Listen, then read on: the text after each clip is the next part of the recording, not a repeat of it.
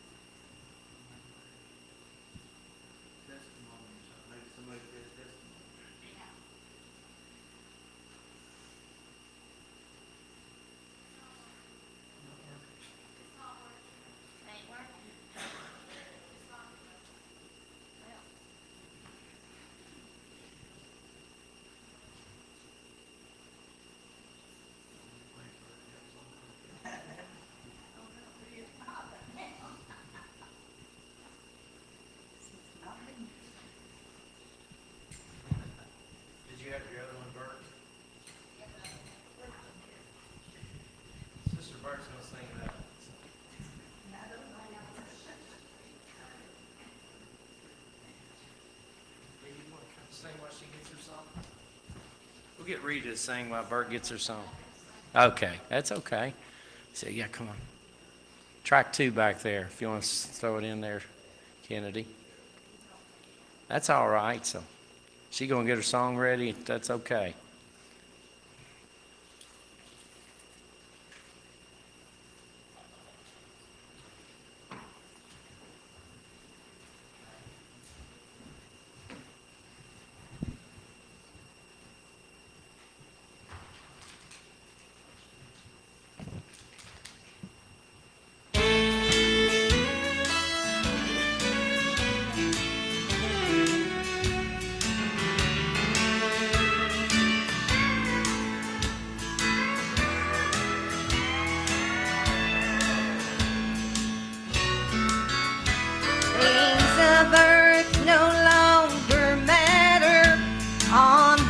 Morning, when the skies are split and saints are called away.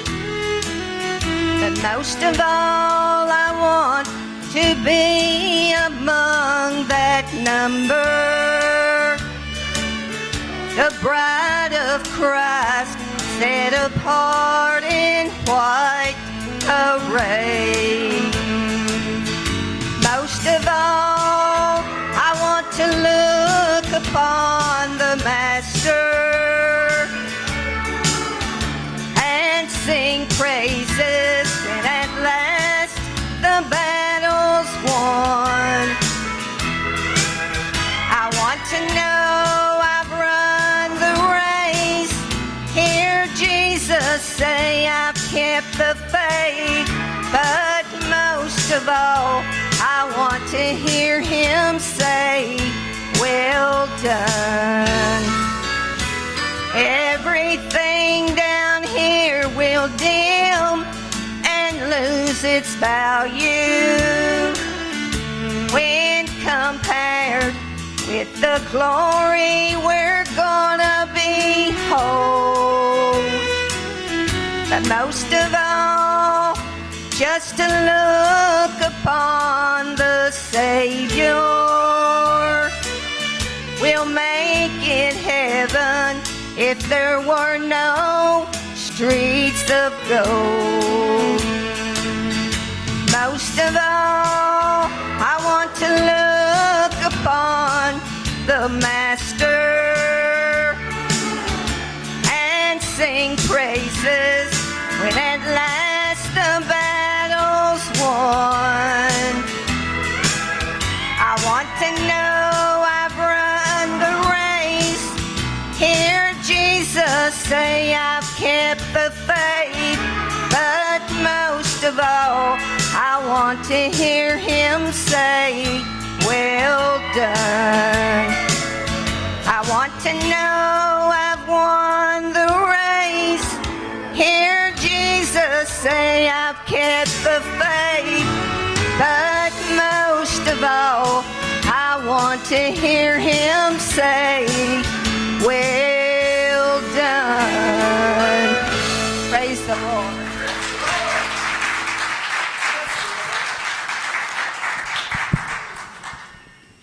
You have yours ready, Sister Bert? Do you all have Sister Bert's track ready back there? You know which one? Yeah, come on, so they're ready for you.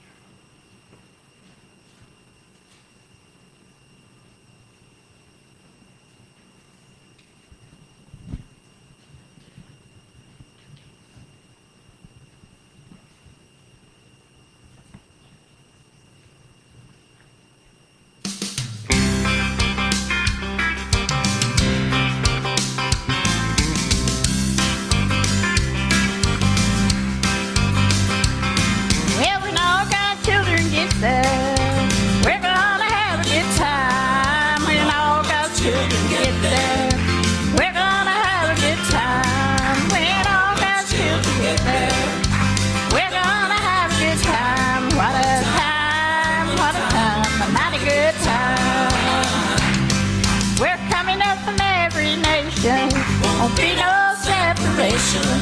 Coming up from the north and the south, we're on the way to the Father's house.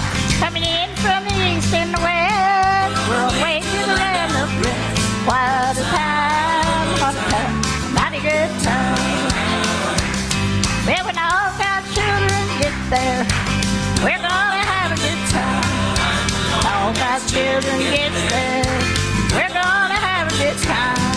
When all God's children get there, we're gonna have a good time. What a time, mighty good time.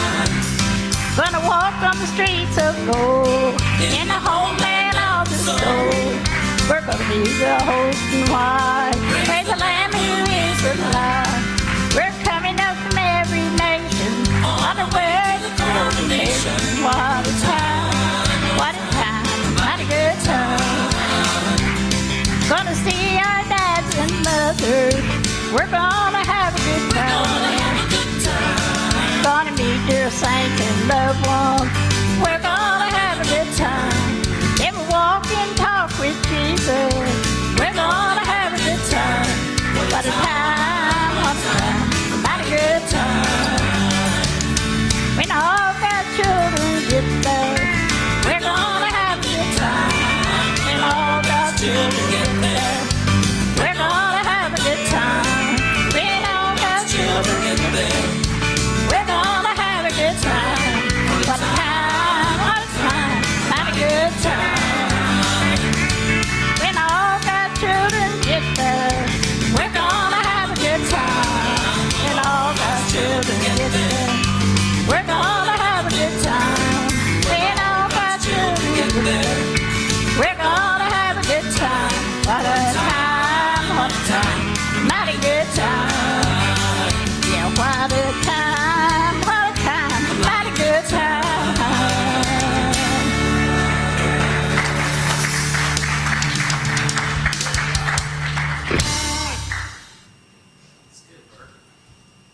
I was out on the farm yesterday working and praising the Lord and just so happy.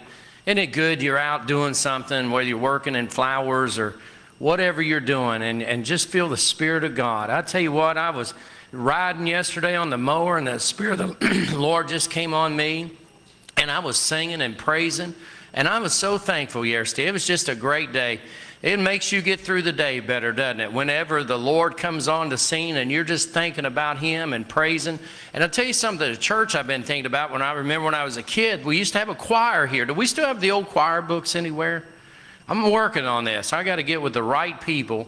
And so we can do praise and worship in the mornings to worship Him. And I remember the choir, people would sing, and boy, it was really a movement here in the church. I like that, you know what? I do. I tell you what, to praise the Lord is what we're doing here today. We come here on Sundays to worship and praise.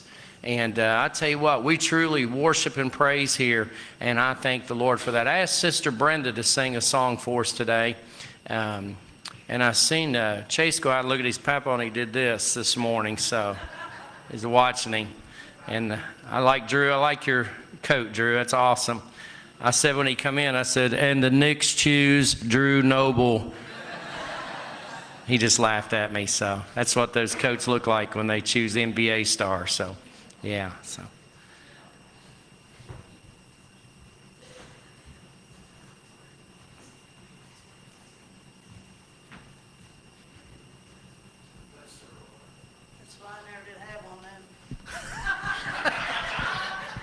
I never was picked for anything.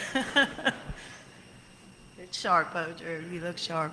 You do stand out in the crowd. Payday's coming, right? Let's be ready. Look up. Be ready.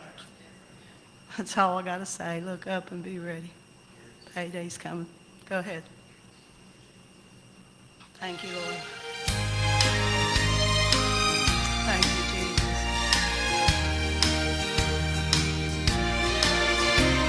Sometimes my steps grow weary as I struggle all alone. Sometimes I feel I'm all alone, yet I still carry on. For a brighter day it's coming, and it thrills my heart to know there'll be a payday at the end of the road. There'll be a payday at the end of the road. When I stroll down the street of pure gold, I'll have a crown to wear beyond compare. Look on a wide, wide robe, I'll find my payday at the end of the road. Thank you, Lord. What a day that'll be. Thank you, Jesus. Some folks are planning futures as they search for earthly gain. They're busy building hopes and dreams, but they're all just gonna fade away. But I'm laying up my treasures and I'm working my way home, where there's a payday at the end of the road.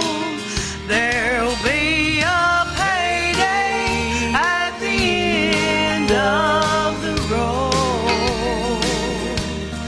When I stroll down the street of pure gold, I'll find a crown to wear beyond compare. Put on a long white robe, I'll find my payday at the end of the road.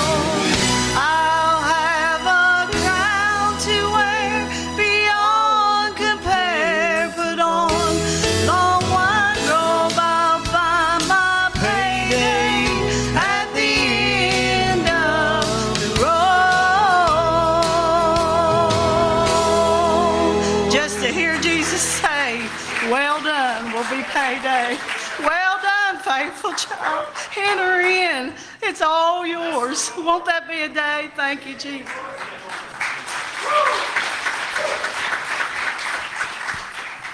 Yeah, thank you, Sister Brenda. Hey, I also want to mention Noah. He graduated college, and very proud of Noah this morning, too. So, I missed you. Did anyone else graduate college? Or Justin, oh, I'm an idiot. When'd you graduate college? Sorry, Justin. Yeah. I love you, so, yeah. Hey, they move out. Unless they call me, I don't even ever look back. I'm like, somebody asked, said, you got 2 kids? I said, I think I do. I never see them. So, yeah. But very proud of everybody. You guys graduating in college and high school, man, so exciting. I tell you what, it's exciting, and exciting because you all are here in the church, and wow, what a way to start your life in church. I wished I would have done that. Really, really do. Really wished I'd have stuck in there, but I didn't do it. But the Lord brought me back. I was thinking about that yesterday. I was so excited to think about when I got saved on an Easter morning. And wow, man, did it change my life. I thought about sitting behind that old trailer and my 2 boys out there playing. And I noticed the sun, as the sun moved, it was getting shorter and shorter. And we would back up against that trailer we lived in just to get shade. And I tell you what, it reminded me, the Lord just spoke to me right there and dealt with my heart. That's the way life is. It's short. And at the end, you want to be in with the Lord. You don't want to die and go. I didn't want to die and go to hell. I didn't want that. And I tell you what, I got up and went to church. Somebody finally invited me to church, believe it or not. Everybody loved the Lord, but nobody ever told me about church, not much at all. And boy, I tell you, I went and got saved. And my, what a life. He sure changes you, doesn't he? So much better. I'm so thankful for what God does for me. That was why I was so excited. There's the people driving by, and I was doing this, mowing. They were waving. I was praising the Lord. And they were praising the Lord, and they didn't even know it. So, waving back at me. I said, yes, thank you, Lord Jesus. I love the Lord. I tell you, I'm excited. And I know every service we have, people don't jump up and shout. It's very tiring through the week, some things we do, and that's okay. Because I tell you what, when we do have one where it's a shouting, it's because the Lord brings it on. And I tell you what, God is certainly good to us, and we have the greatest news to spread about the gospel of Christ. And I thank God we can spread it. I've spread it this week, told people God's opened doors, and I tell you what, He's good. So, you preacher or am I? Come on. I do appreciate our pastor and his wife and family.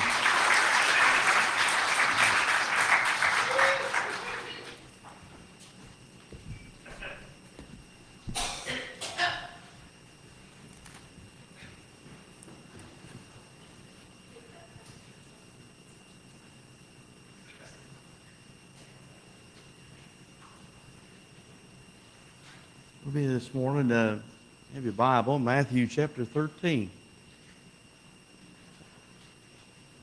Some have been teaching here in the Sunday school lesson. They've been teaching on the 7 parables in Matthew chapter 13. We're going to read verse 1. The Lord's laid this on my heart, and there's 7 distinct parables here. And the 13th chapter. But God has 7. You'll find 7 in the 13. Most people look at 13, and those that are superstitious, I'm not superstitious, but the good thing is you're going to find the 7 in there as well. And God's 7 is a number of completion and perfectness. And God surely does have a word in each and every parable, a lesson to teach unto us. And Matthew chapter 13, beginning with verse 1. The same day went Jesus out of the house and sat by the seaside. Great multitudes were gathered together unto him, so that he went into a ship, and he sat. The whole multitude stood on the shore. He spake many things unto them in parables, saying, Behold, a sower went forth to sow. And when he had sowed, some seeds fell by the wayside. The fowls came and devoured them up. Some fell upon stony places, where they had not much earth. And forthwith they sprung up, because they had no deepness of earth. And when the sun was up, they were scorched, and because they had no root, they withered away. Some fell among thorns, and the thorns sprung up and choked them. But others fell into good ground, and brought forth good fruit, and 100-fold, some 60-fold, some 30-fold. Now listen to verse 9. Who hath ears to hear, let him hear. Amen. He that hath ears to hear, let him hear. Hear what? Hear the word of the Lord. Amen. The Spirit of God. You'll find that in the book of Revelations, when he's writing unto the 7 churches, it usually always finishes out with, behold, he that hath an ear, let him hear what the Spirit is saying unto the churches. The Spirit of God. The Spirit of God is speaking unto us today. So we must, in order to hear some things, we must have some preparedness about us and be paying attention and so forth to be able to hear accurately. Sometimes, many of us, and even myself included, and right in there with you, I don't hear so well. I find it a little bit as I go longer in life, my hearing is getting a little bit less. And then sometimes I don't maybe hear quite always exactly I hear kind of what I want to hear. Sometimes we call that selective hearing. Isn't it interesting? We can tune in to a conversation that's probably 30 feet away and we can hear that pretty good, but we can't hardly hear the person that's standing in front of us. It's because we're not really interested in what they're saying. I mean, you got a dull look upon your face, but you're more interested in what someone else, so you're paying more attention to them than you are to what you're talking to the person in front of you. Sometimes you're hearing. There was an evangelist, a healing evangelist, that come in, traveled around from community to community, and he went into a small town, and he set up his tent and held a great meeting. Many people came each night, a record in attendance, and many people lined up, and as the healing evangelist, he laid his hands upon them and said, "Be ye healed," and they were healed. One man, he had a problem with his hearing, and he stood within that line, and he come before that evangelist, and that evangelist said, "What is your problem, sir?" He said, some of those that were helping him said, the servants are with him, said he's got a problem with his hearing. He laid his hands upon him and he said, "In the name of Jesus, be healed." And he said, "How's your hearing now?" He said, "Well, I won't know. It's not till next week, the court hearing." But you got to be careful how you hear things. That's why the book of James in there says, be slow to hear. Because you often, so many times, what you hear from some people, from one to another, isn't always the truth. And it gets distorted along the way. For instance, I could say something like this, as Apostle Paul told the 1 Thessalonians in chapter 4, verse 13. He said, "I would not have you to be ignorant, brethren." Notice I said to be ignorant, brethren. But if I left the to be off, it sounds like this: "I would not have you ignorant, brethren." You say, "Well, those 2 words makes all the difference in the world, doesn't it?" It does. It changes everything, doesn't change the entire meaning of things. Now, God's not here. He's trying to teach us something here within the parables. In this time of year, I look across and you see the fields out here and the farmers. They're trying to make, as the old saying, they're making hay while the sun's shining. Well, they're not tending to the hay right now, but you know they're planting their crops. And we've had this past week, we've had a lot of sunshine, so many are trying to make use of it, is what I'm saying there, and get out there and plant their crops. You've got to have a seed time if you want a harvest time. And we're blessed with all 4 seasons we experience here, and from spring and summer and fall and winter. But there's a time. There's always a time to sow. And here Jesus is teaching unto his disciples here by the Sea of Galilee, and he's on the outside of the house. Now there's 4 parables here. He deals with things that are within the world. And 3, he walks inside the house and he deals within.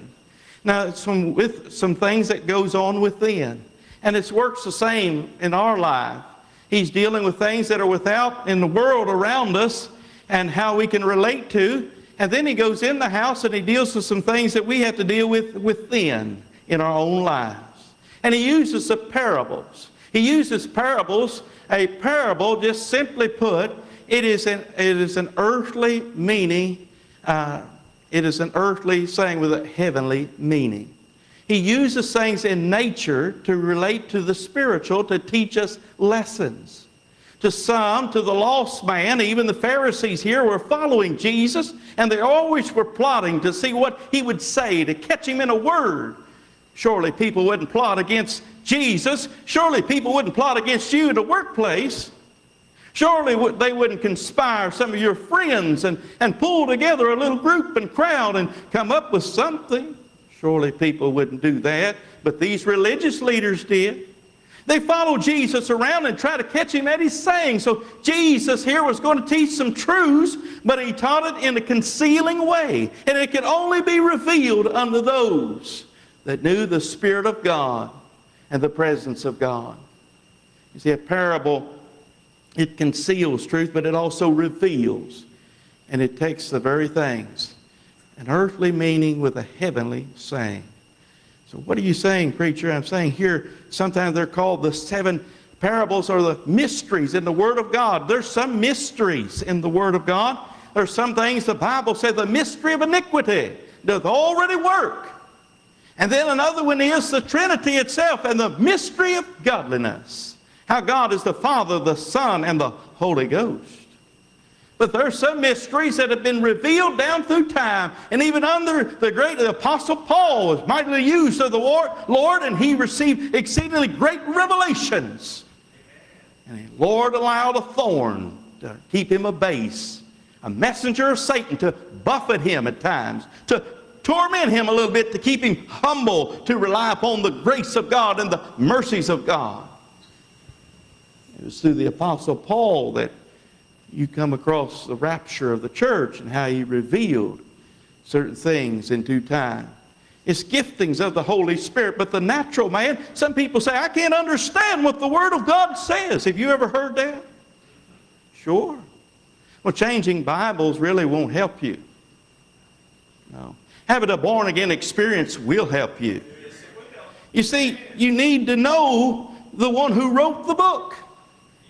In 1 Corinthians chapter 2, verse 14, he said the natural man. And those Pharisees were religious, but they didn't know Jesus. Those disciples were following him, and they knew the presence of God, and he was enlightening them. You see, in 1 Corinthians chapter 2, verse 14, he said, the natural man receiveth not the things of God, neither can he understand them. Oh, you've got an in-house teacher.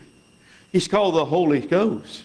So when you open up the Word of God and ask the Spirit of God to teach you, he will give you, he'll illuminate you. The Word of God is life. Now, he teaches us the parables. He's going to reveal us some truth. Uses things in nature. The farmers are out right now sowing and working out here in the field, sowing their seed. I sowed some grass seed. It brought me back when I was on the farm as well. And here's the title this morning, Broadcasting the Seed. Broadcasting the Seed. You hear that terminology used in television and in radio because whenever they broadcast something across the air, it goes in all different directions. And I remember on the farm, and as well as recently here sowing some grass seed, but I had a bag full of seed, and we would take that and reach our hands in there, and I just did it the old-fashioned way, and I just scattered it like this. And it was called broadcasting. Broadcasting the seed. You put that seed up over that ground and you don't know which way it's going to fall or where it's going. But you put it in all different directions and you cover that area. That's what is called broadcasting. And that's what Jesus here. Now notice he takes the seed and the sower. And in Palestine, this was not unusual, for many of them did the exact same thing. They took an old sack and they went out there and they began to sling the seed across the field. So Jesus teaches us here in the Word of God. He's showing the seed and the sower. And notice what the seed is. The seed is the Word of God. You know, this Bible, as I already said, the seed has, why does he use the seed for? The seed has a life within it. The seed has an ability within that to bring forth life. And this Bible is the living Word of God. It's a talking book. Every time you open up the Word of God, God's Word will talk to you. It will speak to you. It can help determine God's will for your life. Well, the Word of God here is used as a seed, the life-giving seed. It germinates and brings forth life. Within every seed, there's a life. but a seed is very small. Don't underestimate the power of God's Word. If you've ever seen a cracked piece of pavement and a seedling gets down into that pavement, do you know before long what will happen? It'll grow up, and when it does, it'll push that pavement. It'll push it back. Never underestimate the power of God's Word. Never underestimate on Facebook one scripture that you share upon that and you're broadcasting. Never underestimate a Bible tract that you hand somebody. Never underestimate on the workplace that you share a scripture with someone else in the workplace, wherever it may be within your community, or standing behind the sacred desk and preaching the Word of God. Never underestimate the power of God's Word. Well, it's life-giving, isn't it? But there is that little seed, sometimes just a little seed that you sow. John 11:35, he said, Jesus wept. But you could say 2 words. And if it's just the one word, and there's Jesus, there's enough in that one word. There's none other name, the Bible said in Acts 4:12, none other name given under heaven, whereby men must be saved than at the name of Jesus. Well, there's power in the name of Jesus, but there's wonder-working power in the precious Word of God. Oh, never underestimate something so little, and God makes it so big and so great. These big oak trees come out of a little old acorn. You see how vast they are and how many feet in the air and the branches shoot forth and how strong they are, and the weather, the seasons, and the times. But then within every little seed there is the potential. You see, there is a lot within the seed. You see, there is a whole, you take an apple seed, there is a whole orchard within one seed. So, oh, preacher, you know that seed has the ability to keep on reproducing. And that's what the seed does, it multiplies. And the Word of God as it goes forth. But now here, you see, it has to be sowed. Now the seed here, what good is the seed if the farmer himself, if he just leaves it in the bag and he puts it in his storage in the barn where the mice won't get it in a safe place? What good is the seed? Will he have a crop that way? No. Can he expect anything? No. But so he's got to take the seed and he's got to take the precious Word of God. He's got to take this life-giving seed. There's nothing wrong with the seed. Keep this in mind. There's nothing wrong. This is a 100%.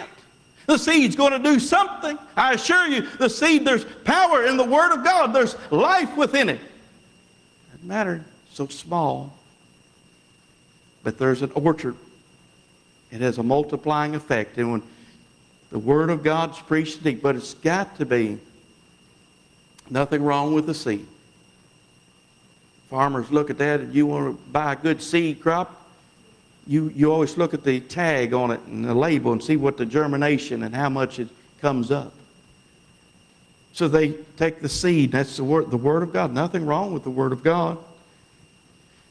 It's about how people, though, here, nothing wrong is a sower. So you got to have the seed, you got to have your sower, and the sower is the people. And God's given us Romans 10:17, faith cometh by hearing, and hearing by the Word of God. He said, how shall they hear without a preacher, and how shall they preach except they be sent? So somebody's got to broadcast the seed. Somebody's got to preach and proclaim the Word of God. Somebody's got to share. How does he share? In Psalms 126, verse 6, he's got to have passion. You want a good sower, he's got to have passion. Passion for what? Passion for people. Passion with a burden. In Psalms 126, verse 6 says, he that goeth forth weeping, bearing precious seed, shall doubtless come again, bringing his sheaves with him. So once he weeps up over that seed, he's got a desire. He wants to see a harvest. He wants to see something come up. He's expecting that seed to come to fruition and do something good. Oh, he's got a passion. He's got a burden for souls and soul winning. He weeps up over them. Do you know if you put seed, most of you know if you put a little seed, soak it in water, it helps to go a little faster, doesn't it? But not only has passion, but he has a partnership.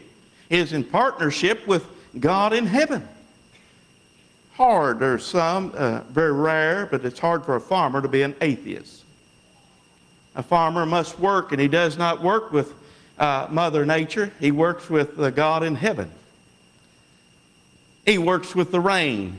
It is God who gives the rain. It is God who gives him the ground. It is God who puts the nutrients there. It is God who brings the sunlight. It is God that he must recognize. God who gives the seed. It is the Father in heaven. Yes, he must work and he toil, but he's in a partnership. In 1 Corinthians chapter 3, do you realize some sow and someone else waters, but God brings the increase. The harvest belongs to the Lord, and the Lord is the one. Yeah. The seed is under the ground once it's been sowed, if it finds a lodging place in the ground. And then he draws it up. The sun draws the seed up out of the ground. Isn't that wonderful? You see, the Son of God, the Lord Jesus Christ, is the Son, the light of the world. And when he is preached and proclaimed, that he draws the seed. And that which is hidden underneath the surface begins to manifest, and it breaks through. And there it is, someone makes a public profession of the Lord Jesus Christ. They've had a breakthrough. They've had a born-again experience. All because they received the seed of God deep down in the recesses of their soul. Oh, that's good preaching. Not only you're in a partner, so you see some sow, some water, but God. Ultimately, God. Don't look at a man. Don't look at a woman. You look at God and give him glory. He's in a partnership, but then he has to be patient. No one sows and expects automatically a great harvest. Wouldn't that be wonderful? Save you a whole lot of time, you farmers, wouldn't it? No sooner, you know, when it comes to being a teacher, you know, one of the things is, a minister even of the gospel, not everybody hears and gets it the first time. Do you know why Jesus, Peter, in the Word of God, he had to keep calling him Peter, repeating things to Peter? He didn't get it the first time. Peter, feed my lambs. Peter, feed my sheep. Peter, feed my sheep. Peter, do thou lovest me more than these? Peter was often called 3 times Peter. He was a Pete and a repeat. Have you ever talked to your children sometimes and you say, I need you to do this, and they go off? I say, okay, I want you to do this again. And then maybe the 3rd time around, oh, you wanted me to do that.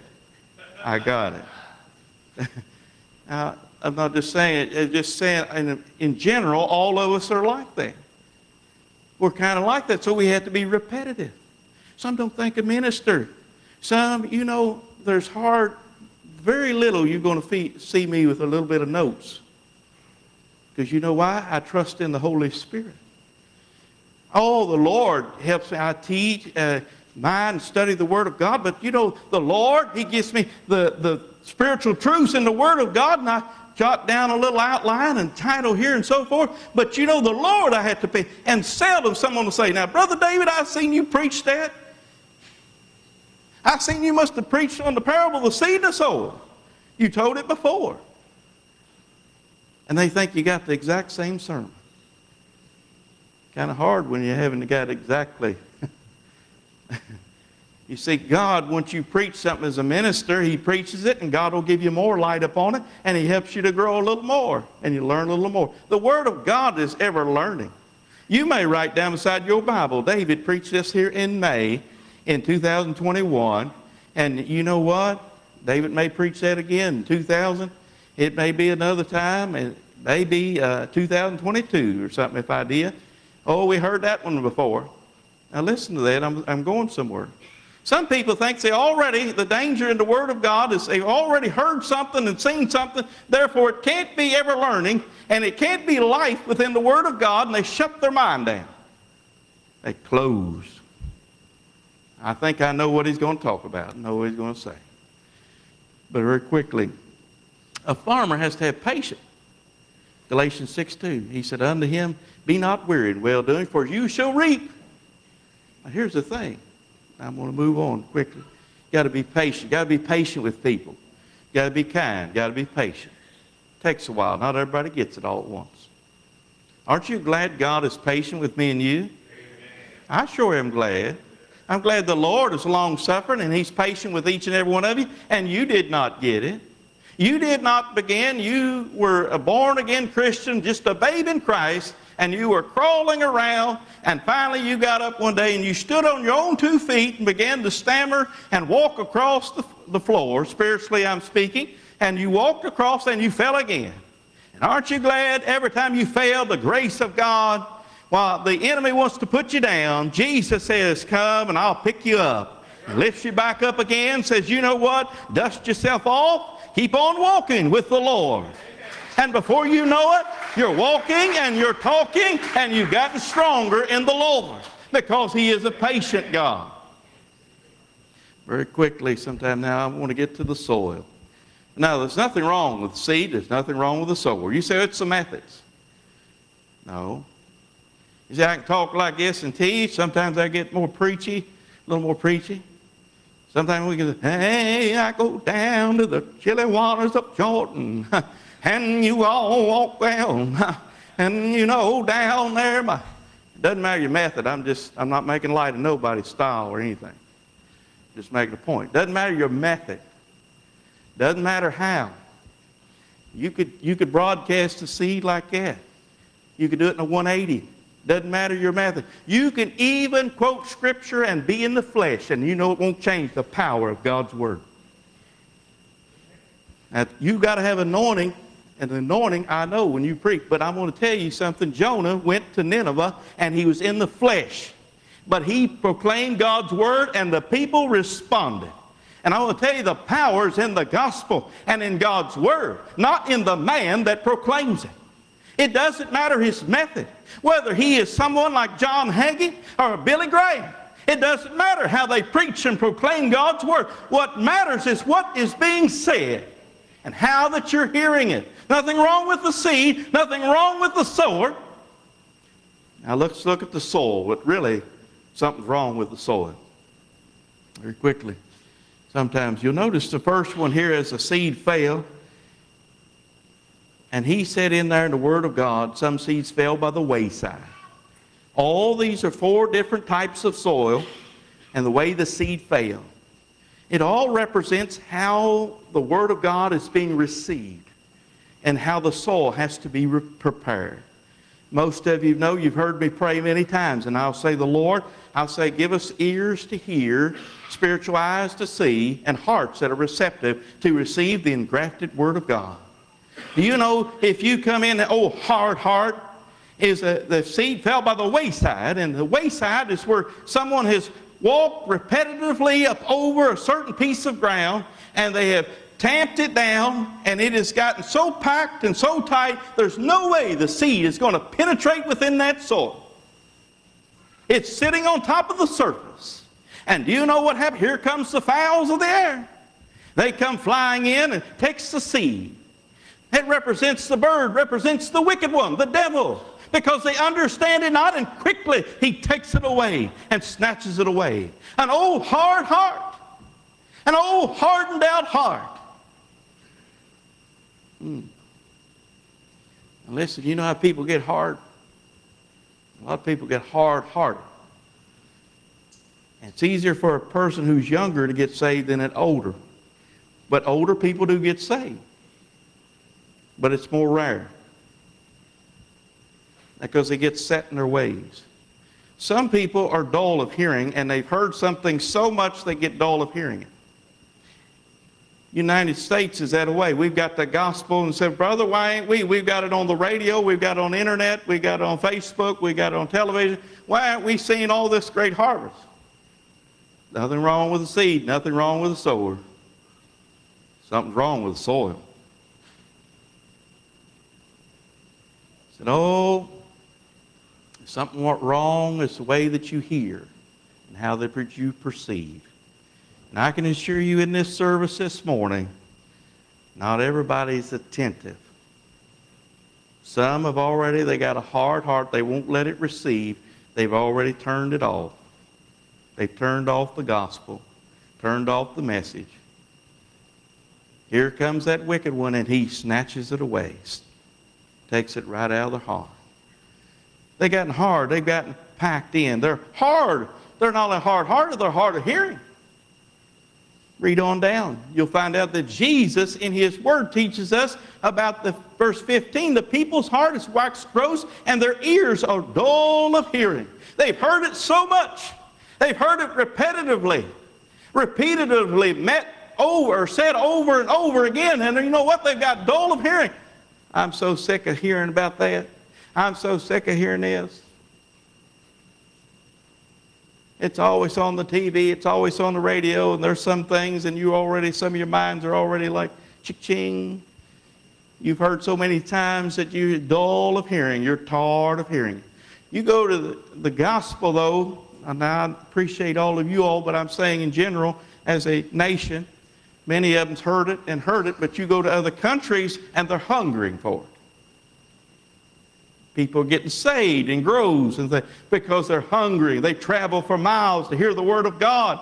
It's hard for some of us to travel across the street. Preacher, we're not dull of hearing it. I've heard about Jesus all my life. Yes, you are. Some are not, I'm not saying all you, I'm saying some are dull of hearing it. Now, you all come to church because you want to hear the Word of God. Listen how you come. You got to prepare your heart. Prepare to receive. Then secondly, you see the hard heart, you see the shallow heart. The shallow heart is emotional here. That's what Jesus said. He said when the seed fell, he says here in the Word of God, he said, verse 4, he said, and then he said, verse 5, some fell upon the stony places. Now he wasn't just talking of rocks on top of the ground. It had surfaced beneath the soil, but underneath the soil was a rock. And just had enough dirt on top of that surface to where the seed took forth, but it had no root, had no depth. And when the heat represent trials and troubles came in their life, and it tested their faith. So you don't know you really have faith until it's put to the test. And you know what happens is they have no root, they have no depth, and all of a sudden you've seen plants out here and they just wither and they dry up. There's nothing. They're shallow. They're the shallow-hearted Christian. They got a superficial, a surface type is all they hear. They're caught up in emotions. Do you know that represents the flesh? The five senses. They base everything off the five senses. The taste, the touch, the smell, the sight, hearing, seeing. If I threw a helicopter spin on you this morning and ran up and down the aisle, somebody say, oh, hallelujah, what a service. Huh? Oh, you say, preacher, you're out there. I'm telling you the truth. See, people base it upon what the singers and what how it's doing rather than how the Spirit of God's moving. I can be sitting in a pew, feel the Holy Ghost, the Spirit of God bless my soul and move me. I'm not moved by how somebody else, I'm not looking over here to see whether somebody else is getting with it over here, wiggling and jiggling or whatever, they're getting blessed, and I hope they're truly in the Spirit of God. But then there's others that come over here just going to watch, and they base it up off of what they feel, what they see, and what they hear. And if we like it, we'll be all for it. I've seen more crowds at times, and don't say it's not emotionalism, because if it's certain things and nothing, ball games and things like this, how come people get so caught up in those? And when one stands up and they do the wave, and then next thing they start the movement, it goes all the way around the stadium. Because you were moved by man. That's good preaching. It's shallow. They're shallow-hearted. Surface. They base everything off what they taste, they touch. That's the flesh. Remember, you got the devil.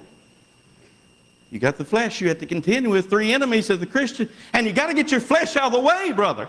You've got to get your heart prepared. So when you come in the Word of God, I don't want to have a hard heart toward nobody. I don't want to have a hard heart full of bitter and envy. I don't want to come in the flesh. I want to pray that, Lord, put me in the Spirit. I want to walk in the Spirit. I want to have an ear to hear what thus saith the Lord. I need the Word of God.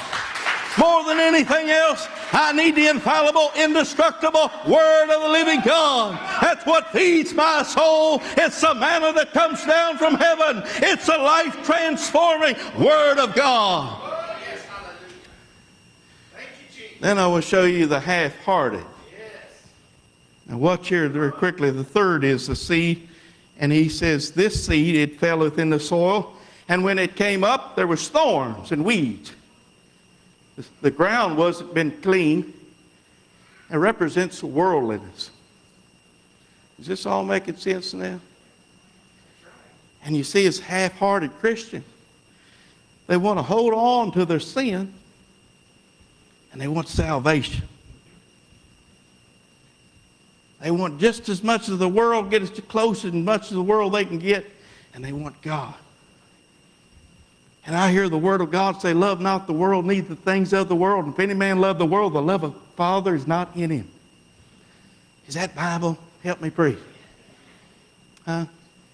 Well, I want more of the world, preacher. They're seeking after riches. They're seeking after fortune. They're seeking after fame. But the Word of God says in Matthew 6:33, seek ye first the kingdom and all his righteousness. All these other things shall be added unto you. Don't seek to be rich. Seek the face of God. Seek the hand of God and watch God bless you for it. You know why people, when the Word of God's preached and proclaimed, they're hard-hearted. And some are superficial and they're shallow-hearted. And then thirdly, they're half-hearted. They're not really, the other things are choking out the Word and they're not coming into fruition. And finally we get to the good ground. Where the seed fell, it fell into the good ground, where it was received. Oh, this was good soil. Listen, we're coming from without. Surface. Here's what happens. The Word of God comes from without in the world. Hearing, goes through the flesh, deep down, gets past the surface. Deep down, what he's talking about the heart, is your innermost being. Deep down in the Word of God, that's where the Word of God, and they become a hearer spiritually and a doer, and it transforms their life. It brings forth fruition. You see, what he's really after, what the Lord is wanting to see is fruit. He said, you are to bring forth fruit. I mean, righteousness living. I mean, there is to be some holiness. There is to be some love and some joy and the fruits of the Spirit, peace and temperance. And these things, there ought to be some fruition within your life, because whenever someone comes to truly know the Word and receive the Word of God, it transforms their very life. In Psalms 119, verse 11, the psalmist said, I will hide thy word in thy heart that I may not sin against God. Where are you going to hide it? Deep down in the recesses of your soul, in your spiritual man. That spiritual man. Well, you got to have the Word of God so you can grow, and that man can come up in maturity in Christ and be Christ-like nature and take on a Christ-like nature and bring forth fruit. The seed fell into good ground. You have to receive the Word of God. I wonder here this morning, have you ever received the Lord Jesus Christ? You're here this morning, you're not saved. If you're not saved, never been born again, have you ever received the Word of God? In John 1:12, to as many as receive them, to them they become the sons of God. Have you received the Word? You have to receive the Word into your heart, into your life. Have you ever received the Lord Jesus Christ? You realize you're a sinner and need to be saved. You place your full faith in Him. He'll gloriously save your soul. Whosoever shall call on the name of the Lord shall be saved. Now, the Word of God, if you're here this morning, I can assure you, some already got they got a closed out mind. They got a hard heart. They done tuned it off, tuned you out. And some have got just a shallow experience. Third, sometimes the worldly, and sometimes it's a wandering mind, and you're wondering about already your attention span. You're not on the Word of God. I'm not going to stand back by the door and ask you what I preach. I'm not going to test you like that or anything, but Mark sometimes humorously, and then sometimes I'll wonderly. He says, Brother David has a good message on Adam. I didn't even preach on Adam. He jokes around with me. Then I wonder, though, about that. I don't know about it. But has everything to do. Have you ever seen so much, and this is a situation, ADD, attention deficit disorder? My wife thinks I have that. I think I have that selective hearing at times, too. She's constantly repeating things to me, and I just keep looking like a deer in the headlight looks. Honey, you going to do this? Honey, you going to do this? And finally I say, okay, I need to do that. But what about me example? We're all in this, trust me. But then you get your mind so worldly with worldly things, you're already thinking about what you're going to eat, what you got on, where you're going afterwards. You got your mind, and you haven't been paying a bit of attention. And that's why the Word of God won't go deep down the recesses. But when the Word of God, you let it go deep down. Those in here are hungry and truly had a born-again experience. You hunger for the Word of God and said, I've got to have a word from the Lord. And you come in here, whether it be through the Sunday school lesson. I get things out of the Sunday school, the teaching. We have good teachers here. I get things up out of your testimony. I get it up out of the singing. I get it up out of various things. I come always looking and expecting God's going to do something. And I receive. And He blesses me. But I need that more than anything. I need the Word of the Lord. But the only way it's going to come is deep down. You've got to hide it within your heart so it comes forth in fruition. Now, they that are mine, Jesus said, you'll know them by their fruits. Now, He said nothing wrong with the seed, nothing wrong with the sower, something wrong with the soil. Soil's not prepared right. It hasn't received. So why aren't we seeing more today in this world in which we live? We have all these things and competing for attention and all. And you know God's not going to compete for your attention.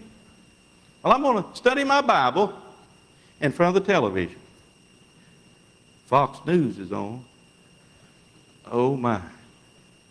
Well, Lord, let me get a verse in here and it's not how much you read, it's that you understand when you read it. I could read one verse, you know, Lord sits there and I meditate, and I just walk off and I meditate upon it. And you know the Holy Ghost, He keeps teaching me. I asked Him, said, Lord, teach me, give me this message, and He teaches me. Some people, maybe not too many people, say, where do you get that knowledge? I said, I get it from the Lord. I get the spiritual revelation thing from the Lord. Oh, He's a good teacher. Oh, Holy Ghost is a simple teacher. He'll take a flower, He'll take a bee, He'll take whatever it is around me, and He'll use it and teach me little things every day. But is it going deep down in you? He's not going to compete all these other things. You're trying. We got all these voices today around us. Nothing wrong with technology, nothing wrong with TV or anything. You don't have to set it out in the yard for a yard sale. Nothing wrong with your Facebook, but what are you giving? Can't we get caught up more time on this and very little time with this? Can we get caught up watching an hours on end? If you really knew how many hours people spend, then you know what's shaping us than in the Word of God. And is it really penetrating? Or we really say, Lord, I want to have a receptive heart, and let the Word of God find a lodging place to transform my very life. And let me live and be like you. You see, all these four, let's stand if you will, to come with a song if you will. Piano player, song leader, whoever. If you need to come pray this morning, you need to be anointed, we'll anoint you this morning. If you're sick, got a need, you come.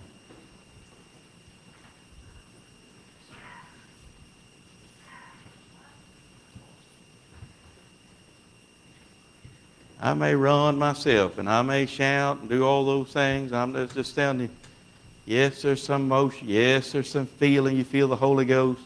Not all the time you're going to feel the Lord. You can't go by everything off your feeling. You have to be led by the Spirit of God, and you have to know the voice of God in order to be led. in talking, sometimes in speech, when one does not know how to talk right, then they often need to check their hearing, because they're maybe not hearing right. That's very good. Are you listening? Sometimes we go by whatever everything else is being said, and you're making things instead of what is God saying? What does God want me to do? Don't let pressure and influences without come against you, all these things. What is God saying? And then you need to do what the Lord says to do. If anyone has a need, you come. If you would sing. If you're here today, don't know the Lord, you can be saved today. You can receive the Lord Jesus Christ, the Word of God in your heart and your life. Let Him